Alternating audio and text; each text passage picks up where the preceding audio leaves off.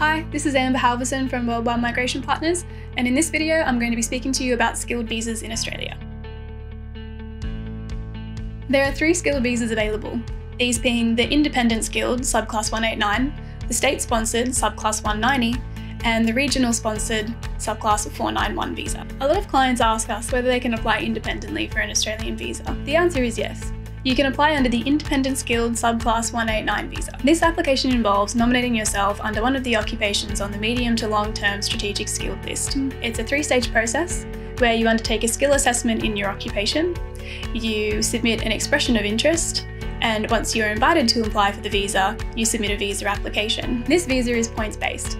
In order to receive an invitation through your expression of interest application, you're required to claim as many points as possible in order to get the highest score available. You can claim points on the basis of your age, your English language ability, your qualification, your partner's English language ability, and your employment experience. There's many different types of ways that you can claim points, and as migration agents, we can assess you and advise how many points you're most likely able to claim. The legislative minimum is 65 points. However, in the current climate, you're most likely going to need at least 80 to 90 points in order to obtain an invitation. The Department of Home Affairs have a body called Skilled Select. In essence, you can log into Skilled Select on the Department of Home Affairs website. From there, you complete a form and indicate which points you feel you can most likely claim in order to receive an invitation. It's very important to get this part correct. If you're unable to claim those points when it comes to submitting your visa application, it would most likely result in the refusal of your visa. So please do reach out to us if you feel you want to apply for a Subclass 189 visa, because we can provide a correct assessment and complete the expression of interest on your behalf. Prior to submitting an expression of interest application, you're required to first obtain a positive skill assessment. We often get asked how difficult skill assessment applications are. And in short, they can be quite difficult if you're not familiar with the skill assessing body. They often require a substantial amount of documentation and they can become quite complex.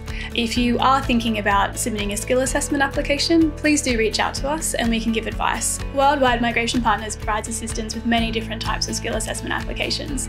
This involves assisting nurses, engineers, hairdressers, tradesmen, and people in a myriad of occupations. The state-sponsored Subclass 190 and the regional skilled sponsored, the Subclass 491, are similar to the Subclass 189, except they involve an additional step. They require positive skill assessments, they require you to submit an expression of interest, but they also require you to be sponsored by an Australian state.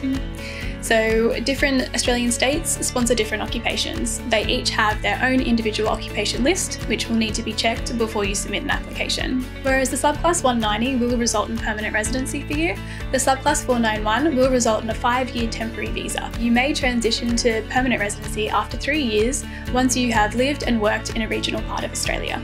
If you're interested in applying for a Subclass 189, 190 or 491, please do reach out to Worldwide Migration Partners and we can undertake a consultation and advise you of your eligibility.